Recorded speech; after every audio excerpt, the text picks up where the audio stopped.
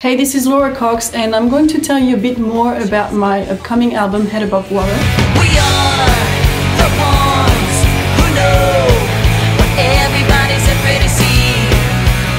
We're just one big mess. With everything that happened the past years, the situation with the pandemic, the lockdowns, I think I felt the need to distance myself a bit from the music in general, and that's weird because that's the first time this happened to me, and from the guitar as well, in order to come back with a fresh mind and more inspiration. So that's what I did, and it worked. I spent a lot of time surrounded by nature, near the ocean in Portugal. And there, of course, if I had some ideas, I had my phone, recorded some memos.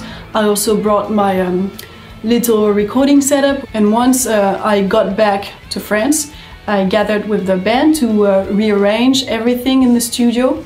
Everybody incorporated their stuff. And yeah, this way it was really different from the writing process we had on the previous albums, but this went really fast and smooth. For the first time, I think I was more inspired by the people I've met and the places I've been these past years, rather than by the music in itself.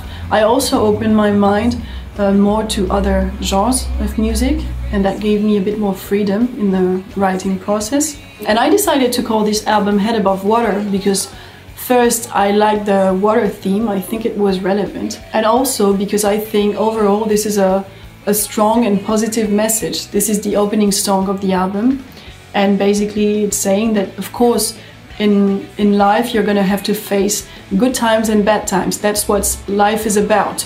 But these moments come in waves, and you just have to hold on, keep your head above water, and then everything will be okay.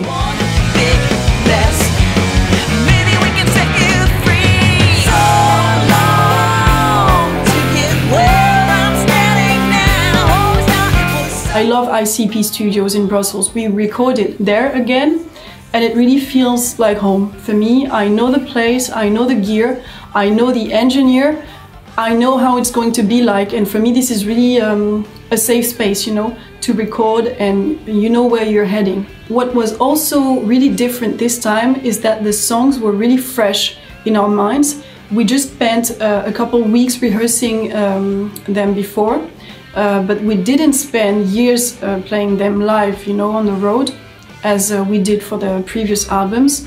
And I think it's a good thing in the end, because we came less prepared, but it was more natural and it was more spontaneous. So I think for rock music it's a good thing not to spend hours and weeks rearranging the songs. Usually the first ideas are the best ones.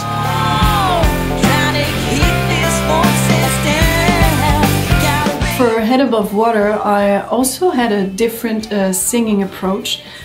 Because I kind of got tired of yelling, and of course I want the album to sound rock, but I think it can be rock and I can find a way not to yell all the time without pushing too much, because I finally realized I would never be Brian Johnson. So I had to find a different way of sounding rock.